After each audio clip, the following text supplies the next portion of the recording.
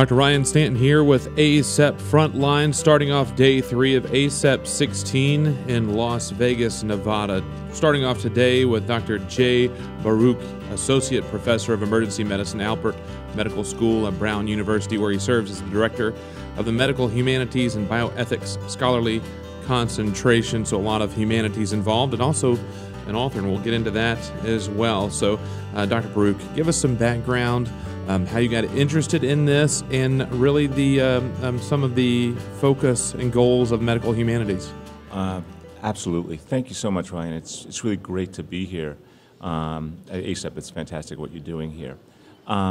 So I came into the world of medical humanities through my sort of creative activities as a writer, largely as a fiction writer, and that was because it became clear to me, not too far out of my residency, that despite all the technical skills and the knowledge that I received going through a very, very fine residency at Christiana, was that a lot of the challenges that I was facing really had to do with story. Mm-hmm. Getting the patient's story, the difficulties, challenges of caring for patients who are sort of fraught with uncertainty. And I found over time that I was using my creative writing skills more and more as bedside clinical skills. And so that sort of was my entryway into this world of medical humanities, not really from a scholarly pursuit, though I ended up over time, I think, melding into a little bit of both. Why I think medical humanities is absolutely essential to emergency medicine is because it helps address some real critical dimensions of emergency medicine practice that we really don't address as directly and discreetly in emergency medicine training programs, mm-hmm. And in sort of professional development and CME programs. Those issues are vast. They can be narrative-based, related to how we understand the stories that patients tell us. And to be a little bit more specific about that is we think about the patient's story, like they come to us with this story as if it's this perfect little nugget of knowledge, and all we have to do is just go get it, right? But we don't always recognize the fact that the stories sometimes are so difficult to sort of wrap our hands around. They're sort of nonlinear. They can be told indirectly. There are gaps. I think there's a fair number of plot twists as well in many of them. Plot twists, and the key thing is that the silences that we oftentimes face sometimes can be very frustrating, or we ignore them. And oftentimes, as the actor and the playwright Anna Devere Smith once said, we can learn so much about someone in the very moment that language fails them. Mm-hmm. And why this is important, and why I think this is absolutely essential, is that when I think about my role as an emergency physician, I am first and foremost a professional story listener, right? We go to work, we listen to 25, 30, 40 stories a shift, and all the medical knowledge, all the procedural skills that we have are really what we do in response to that. But unless we get the story right, it doesn't make a difference how much knowledge we have in our brains, right? And if we're not aiming at the right target, mm-hmm. It doesn't make a difference if we have the latest bow and arrow. And this has great bearing. It has bearing in regards to patient communication. It has bearing as far as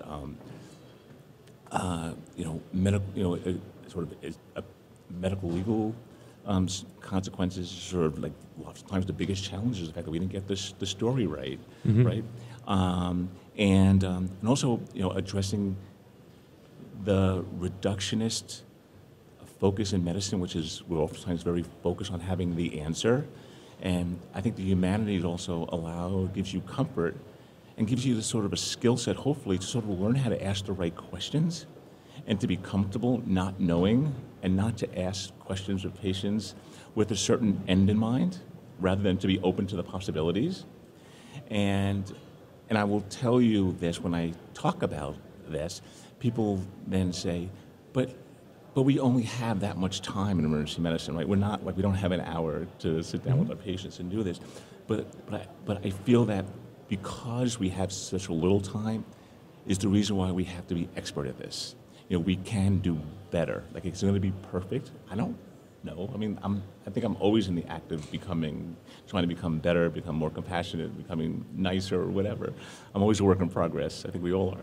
But I think the nature of what we do and the stakes are so high and the human dimensions of what we do really dictate that we sort of take advantage of all these other potential skills and ways of looking at our work. And these are low technology skills. These don't cost much, right, if anything.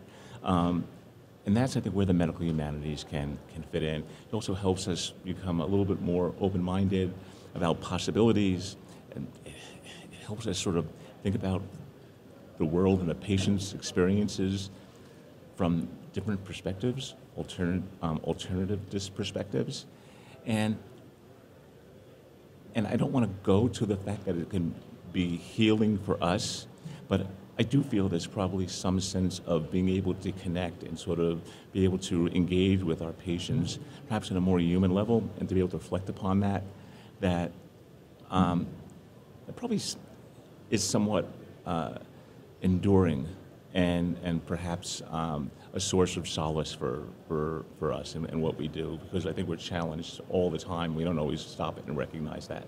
Interestingly, I feel like so many of the talks, and I've given 2 here, that, you know, medical school and residency teach us this science, but then the first 10, 15 years or longer of our practice is actually filling in the rest of the toolbox with the social aspect and the other aspects outside the science. We're taught to be scientists, and then we're like, well, really, what is just as important as everything else that surrounds that aspect of the care process?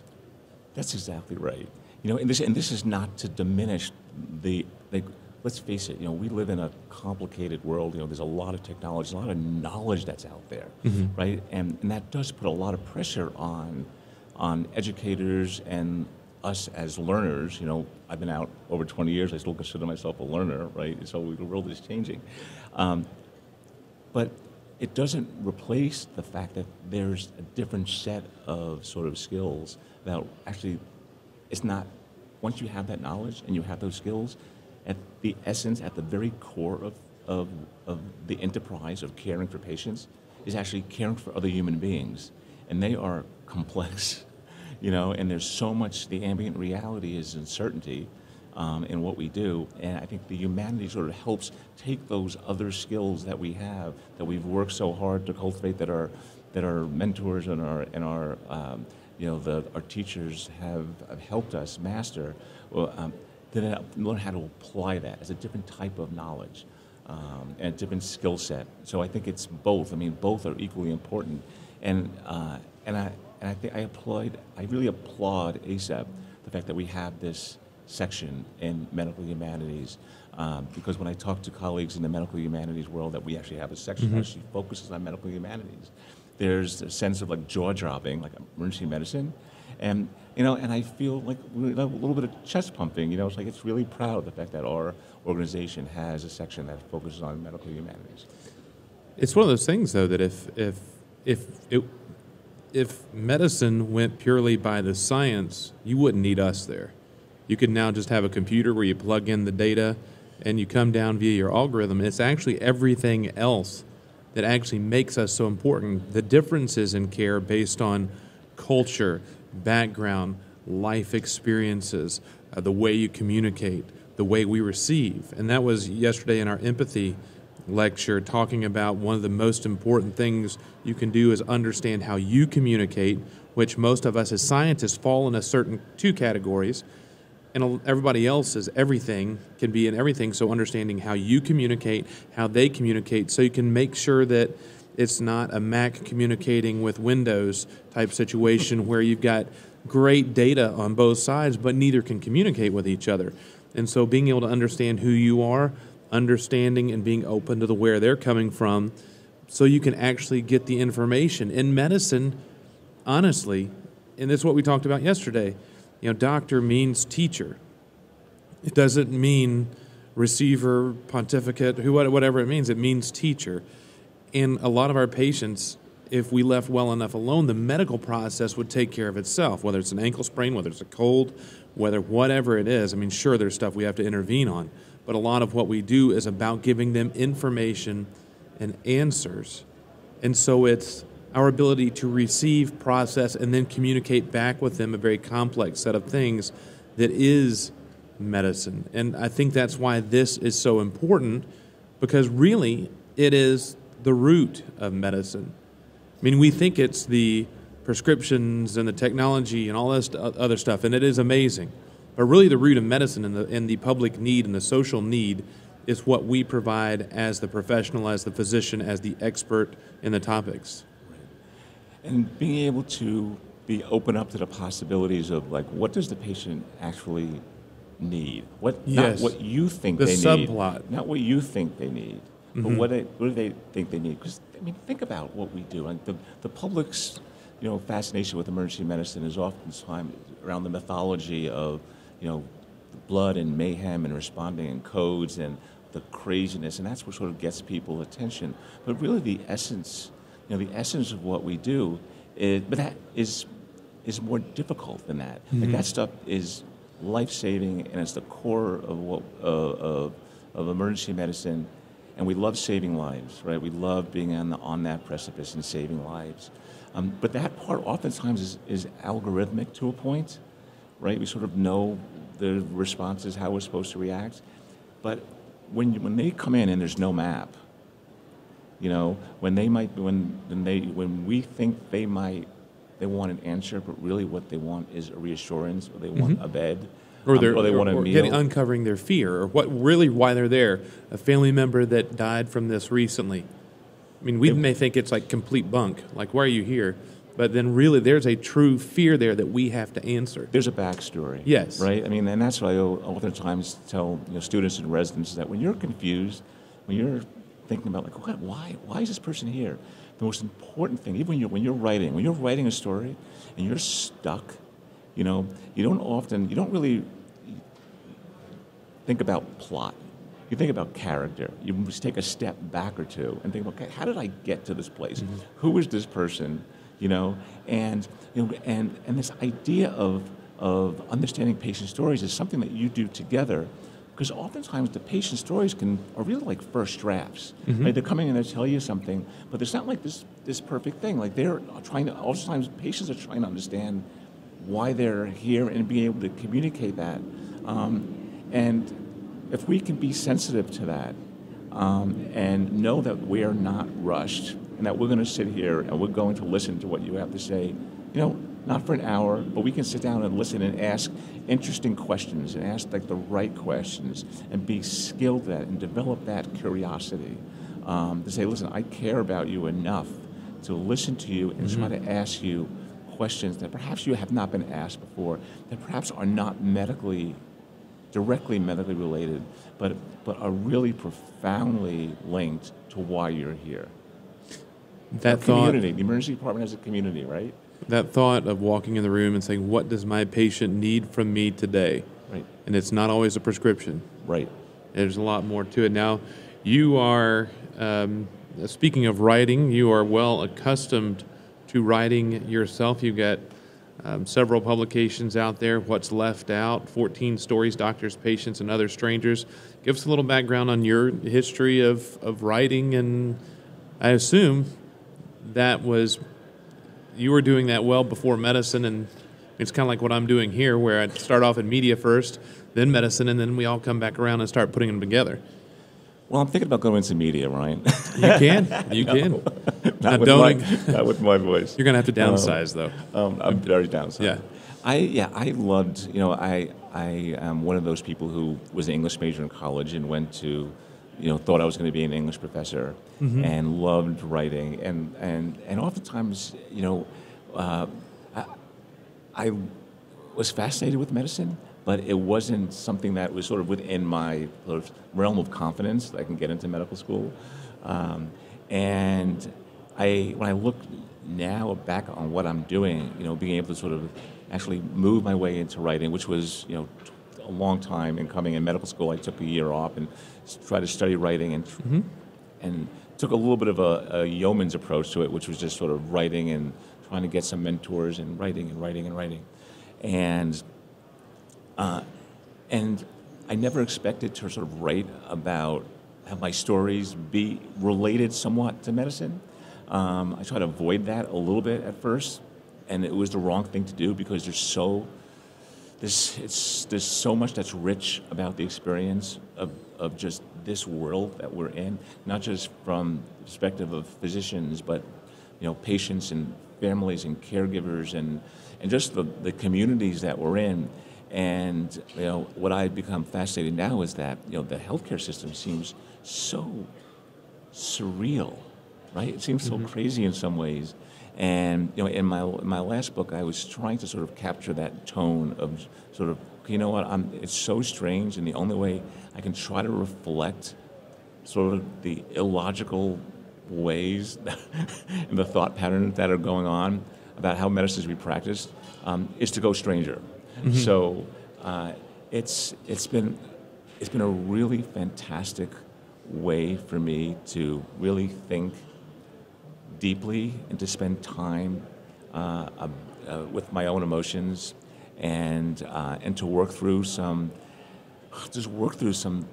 through characters, work through these issues and work through the frustrations and the joys, but really the complexity of what it's like to be someone, whoever that someone is, either who's ill or caregiving or is taking care, is a caregiver, and to inhabit those people, and it allows you then to sort of look differently upon yourself. You discover aspects of yourself that perhaps I might not have discovered otherwise. And sometimes it's a way to work those dark thoughts off on the page and shuck it off on characters. And Tolstoy did that, by the way. I'm not Tolstoy. All right, so with Dr. J. Baruch, other than what we mentioned prior in the intro, he serves now as the Director at Large of the American Society for Bioethics and Humanities and the Medical Humanities Section Chair right here at the American College of Emergency Physicians. Recently recognized with the Arnold P. Gold Foundation Humanism in Medicine Award from the Society for Academic Emergency Medicine. And your section recently got a grant.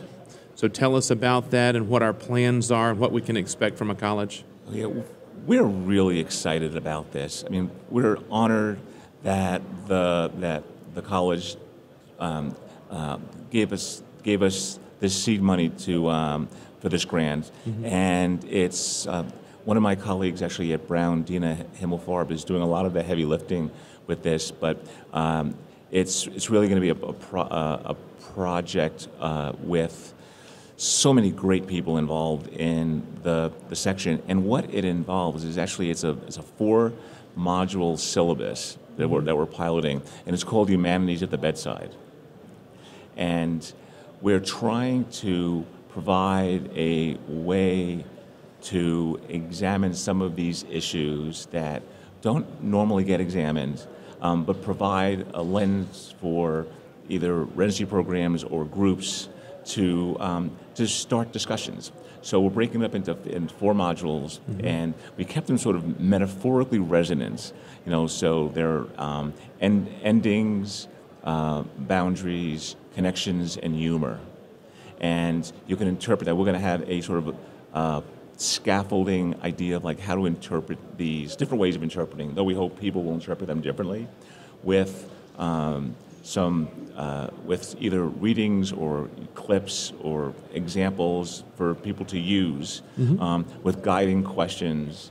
And we're hoping that it's going to serve as a resource or a starting resource for section members to be able to bring people together, have these discussions, talk about some of the things that we're talking about, and hopefully build on it themselves. We hope it's going to be successful. It'll be on the ACEP website, and it's going to be it'll be available to all section members, and we hope to have it launched by next ACEP, and it should be. We're well along. We're feeling very excited about this, and we're hoping we'll be able to build on it and make it more than just 4 modules.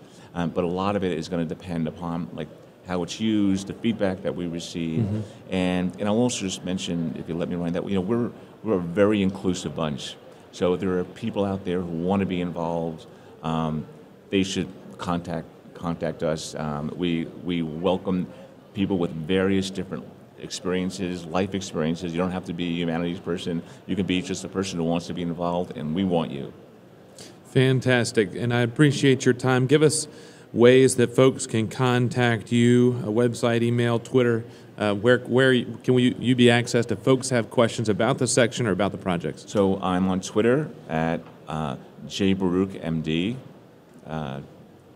If they can also find my website, which is jbaruch.com, or they can contact me at my email, which is jay_Baruch, BARUCH, @brown.edu.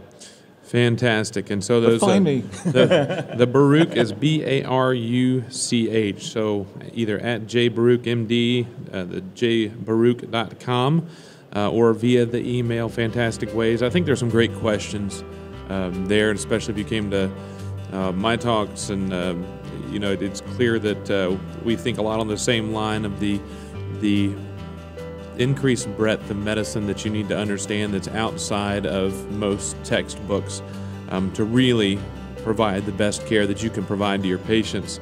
As for me, you can contact me at EverydayMed on Twitter, as well as the ACEP Frontline Facebook page. We invite you to get on there, like the page, so you know when we're releasing new content and what's going on with ACEP Frontline. We will be releasing new podcasts once a week from this point forward, so expect every Monday to have a new delivery from ACEP Frontline. You can also catch us.